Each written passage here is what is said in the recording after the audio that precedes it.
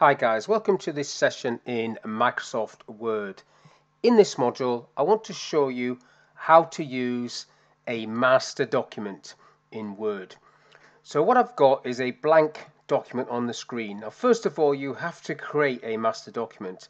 And what it's all about is inserting other documents within the master document framework, which you then can manage and update and add table of contents and headers and page numbers in one place that will cascade throughout all the others. So first of all, let's have a look at the master document area. You need to go to the View tab and then you need to click on Outline. Once you're in Outline, you need to click on Show Document, which will open up this master document group, and then you've got either Create, so you can create a structure from that Create button, or Insert. Now what I want to do is insert some documents that I've already got. So I've got 3 chapters, and let's say 3 different colleagues are working on these 3 chapters, but I want this master document to be like a cabinet storage area for those documents, which I can look at to see how they're getting on.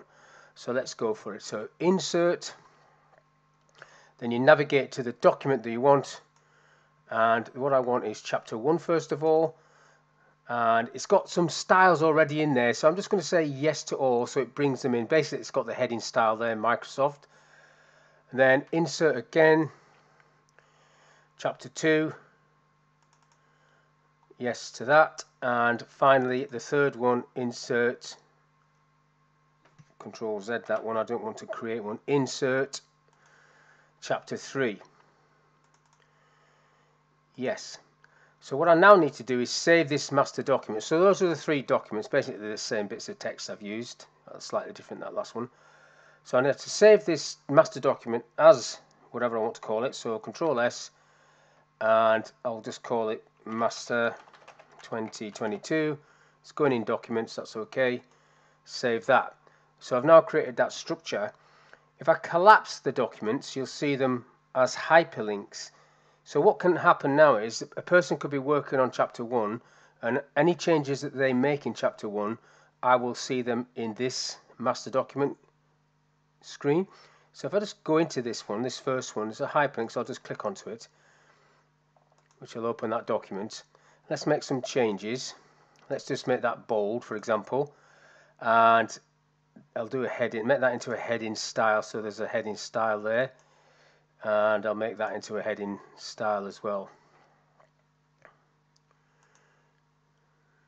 Heading 1, I'll have that one. So I've done some changes on that. I'll just do Control S to save and then close it down. Control W to close it down. Come back to this master document. Now if I expand all the documents, those changes that I made are reflected in this master document view. If I collapse them there, so you've got the hyperlink. So somebody could be working along in that document, and whatever changes they save, I will see them when I expand it in this document. Now what I can also do is insert a table of contents in the master document, which is what I'm going to do now. I'm going to References, Table of Contents, and just add that in, so it gives me the table of contents of all 3 documents within this document. I also can insert, if I go to the Insert tab and go to a header. Let's go for a header here and create my own, edit. So now you see in print preview view. So I'll just put Steve, my name on there, and I'll go page numbers at the bottom. So page numbers at the bottom, and then I can close the header and footer, and there you go. So you don't see it in this view, but when you go into print preview, if I just save this, if I go into print preview, you will see it. Print layout, should I say. So there's the table of contents, there's the header, there's the page number in, going through all these documents as though it's one document. So you've created one document where you've got individual people working on different parts of that document. If I go back to Outline and collapse the documents, you can still see that structure there, and you can still see the hyperlinks. Now if I do a change in one of these, so if I go into this second one for example, and let's make a change there, so if I make that line bold, so that's bold, so it'll come back into, I'll save that and close it and expand this. So the second document, I made that line bold. Now if I change something in this, so if I just change the font on this one, so if I just do control square bracket to increase the font size, and then just control S that one, and then collapse it down, and then just hyperlink to it,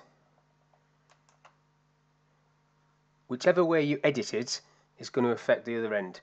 So basically you've got individual people working on a document which you can then see in a master document, or you can edit in the master document and they will see what you've done in the master when they open it. But it's just a great way for multiple people to work on a document and have it stored in one central place with a central structure, table of contents, page numbers, headers, etc.